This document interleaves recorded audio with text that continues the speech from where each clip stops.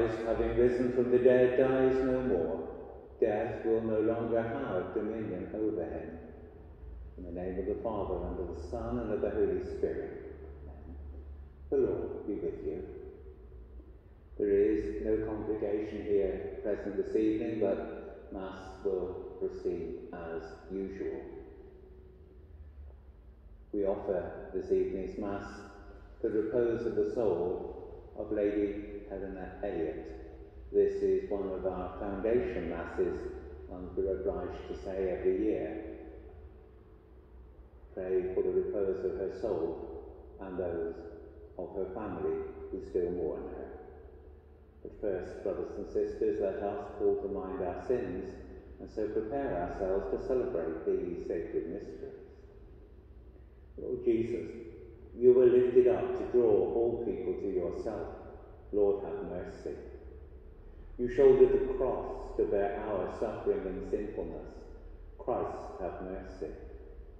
You opened for your people the way from death into life. Lord, have mercy. May Almighty God have mercy on us, forgive us our sins, and bring us to everlasting life. Amen. Let us pray.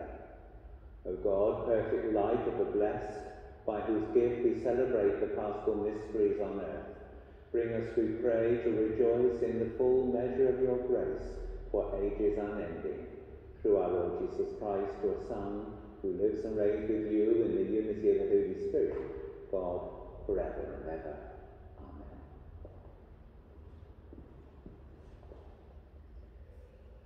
A reading from the Acts of the Apostles. The apostles and the brothers in Judea heard that the pagans too had accepted the word of God. And when Peter came up to Jerusalem, the Jews criticized him and said, "You've been visiting the uncircumcised and eating with them, have you?" Peter, in reply, gave them the details point by point. "One day, when I was in the town of Jaffa," he began, "I fell into a trance as I was praying and had a vision of something like a big sheet being let down from heaven by its four corners. This sheet reached the ground quite close to me. I watched it intently and saw all sorts of animals and wild beasts, everything possible that could walk, crawl, or fly. Then I heard a voice that said to me, 'Now, Peter, kill and eat.' But I answered, 'Certainly not, Lord. Nothing profane or unclean has ever crossed my lips.' And the second time the vision spoke from heaven, 'What God has made clean, you have no right to call profane.' This was repeated 3 times before the whole of it was drawn up to heaven again. Just at that moment, 3 men stopped outside the house where we were staying. They had been sent from Caesarea to fetch me, and the Spirit told me to have no hesitation about going back with them. The 6 brothers here came with me as well, and we entered the man's house. He told us he had seen an angel standing in his house, who said, 'Send to Jaffa and fetch Simon known as Peter. He has a message for you that will save you and your entire household.'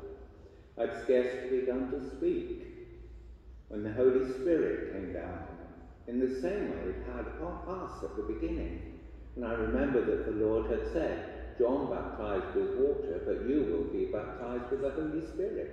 I realized then that God was giving them the identical thing he gave to us when we believed in the Lord Jesus Christ.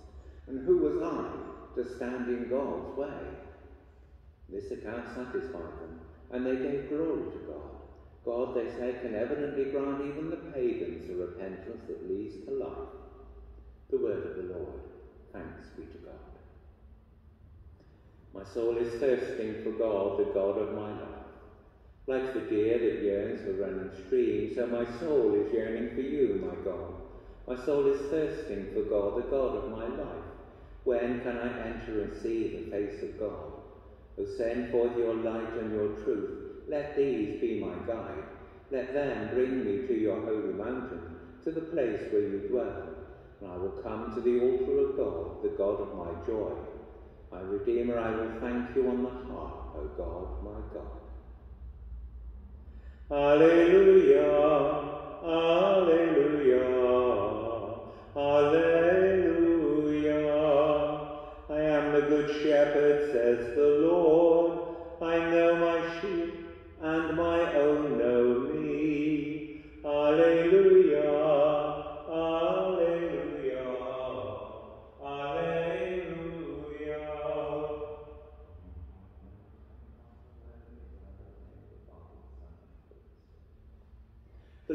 with you. A reading from the Holy Gospel according to John. Jesus said, I tell you most solemnly, anyone who does not enter the sheepfold through the gate, but gets in some other way, is a thief and a brigand. The one who enters through the gate is the shepherd of the flock. The gatekeeper lets him in. The sheep hear his voice. One by one he calls his own sheep and leads them out. When he has brought out his flock, he goes ahead of them, and the sheep follow because they know his voice. They never follow a stranger but run away from him. They do not recognize the voice of strangers. Jesus told them this parable, but they failed to understand what he meant by telling it to them. So Jesus spoke to them again. I tell you most solemnly, I am the gate of the sheepfold. All others who have come are thieves and brigands, but the sheep took no notice of them. I am the gate. Anyone who enters through me will be safe. He will go freely in and out and be sure of finding pasture. The thief comes only to steal and to destroy. I have come so that they may have life and have it to the full. The Gospel of the Lord. Praise to you, Lord Jesus Christ.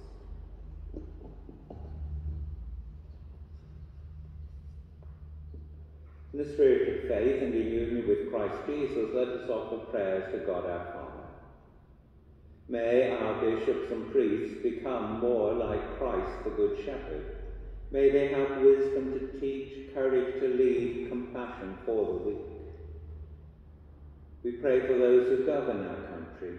May they enact just laws, respect individual rights, and work towards a more equitable distribution of the nation's wealth. In this Eastertide, let us not forget the sick and infirm, the old and disabled.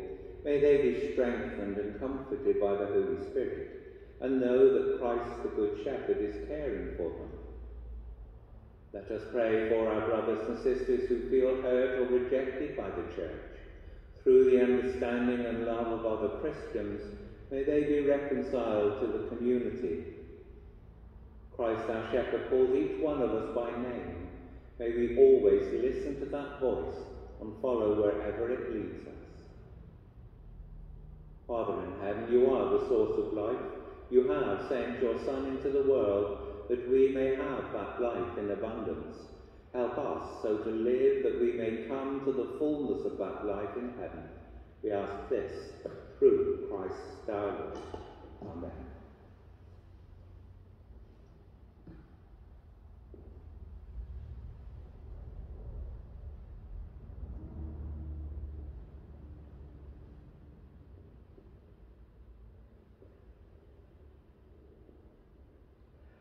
Blessed are you, Lord God of all creation, for through your goodness we have received the bread we offer you.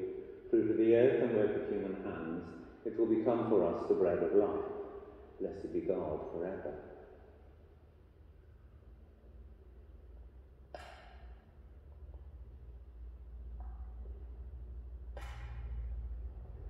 Blessed are you, Lord God of all creation, for through your goodness we have received the wine we offer you.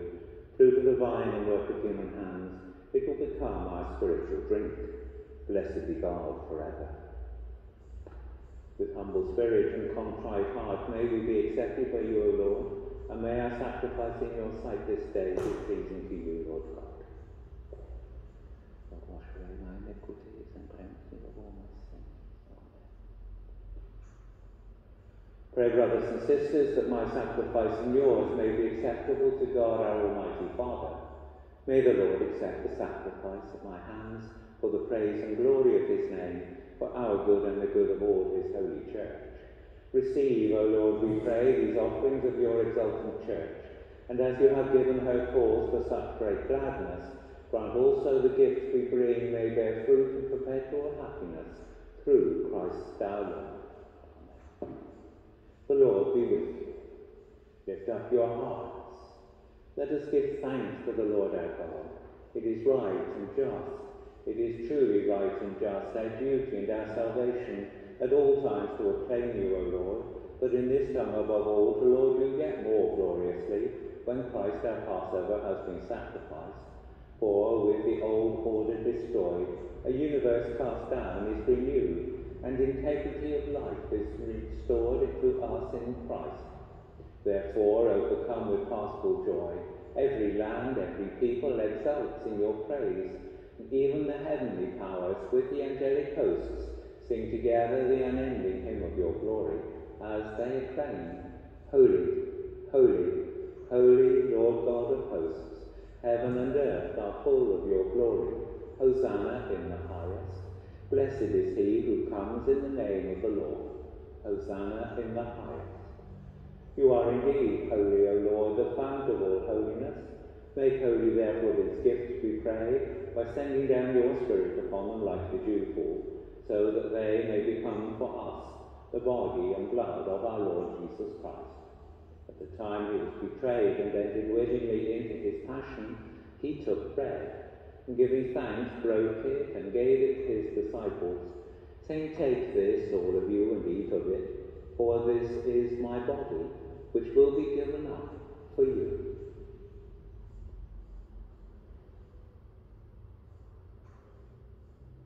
In a similar way, when supper was ended, he took the chalice, and once more giving thanks, he gave it to his disciples, saying, Take this, all of you, and drink from it, for this is the chalice of my blood, the blood of a new and eternal covenant, which will be poured out for you and for many for the forgiveness of sins.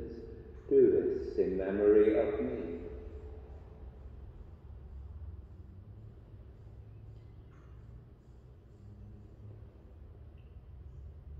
The mystery of faith. We proclaim your death, O Lord, and profess your resurrection until you come again. Therefore, as we celebrate the memorial of his death and resurrection, we offer you, Lord, the bread of life and the chalice of salvation, giving thanks that you have held us worthy to be in your presence and minister to you. Humbly we pray that, partaking of the body and blood of Christ, we may be gathered into one by the Holy Spirit. Remember, Lord, your church spread throughout the world and bring her to the fullness of charity, together with Francis our Pope, Mark, our Bishop Administrator, and all the clergy.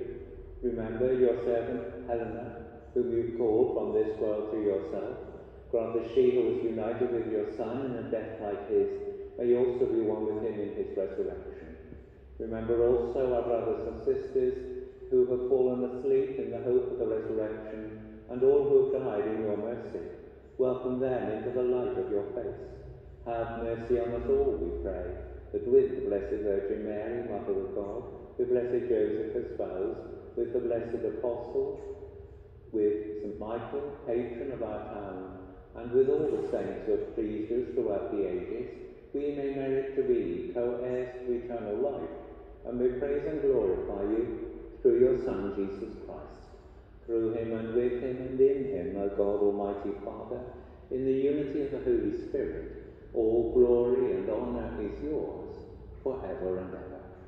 Amen. At the Saviour's command, and formed by divine teaching, we dare to say, Our Father, who art in heaven, hallowed be thy name. Thy kingdom come, thy will be done on earth as it is in heaven. Give us this day our daily bread, and forgive us our trespasses, as we forgive those who trespass against us. And lead us not into temptation, but deliver us from evil. Deliver us, Lord, we pray, from every evil. Graciously grant peace in our days, that by the help of your mercy we may be always free from sin and safe from all distress, as we await the blessed hope and the coming of our Saviour Jesus Christ. For the kingdom, the power, and the glory are yours, now and forever. For Jesus Christ, who said to your apostles, Peace I leave you, my peace I give you, look not on our sins, but on the faith of your church, and graciously grant her peace and unity, in accordance with your will, who live and reign forever and ever. Amen. The peace of the Lord be always with you.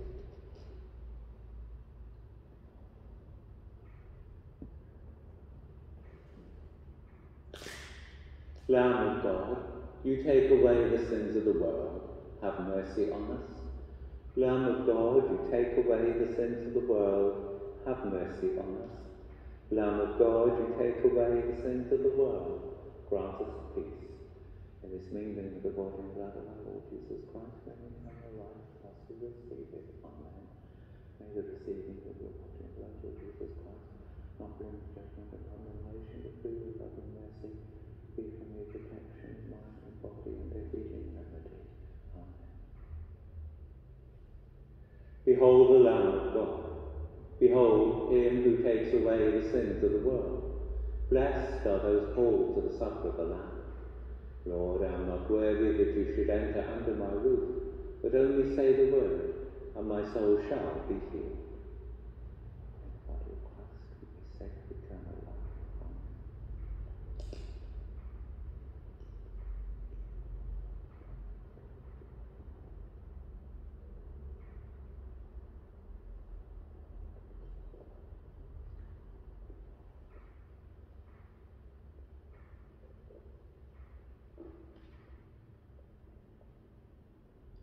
Jesus stood in the midst of his disciples and said to them, "Peace be with you." Alleluia.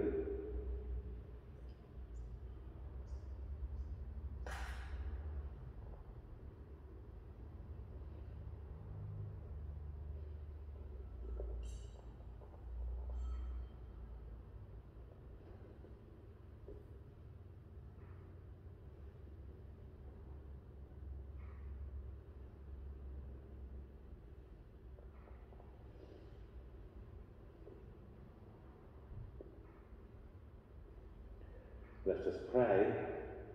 Look with kindness upon your people, O Lord, and grant, we pray, that those who are pleased to renew by eternal mysteries may attain in the flesh the incorruptible glory of the resurrection through Christ our Lord.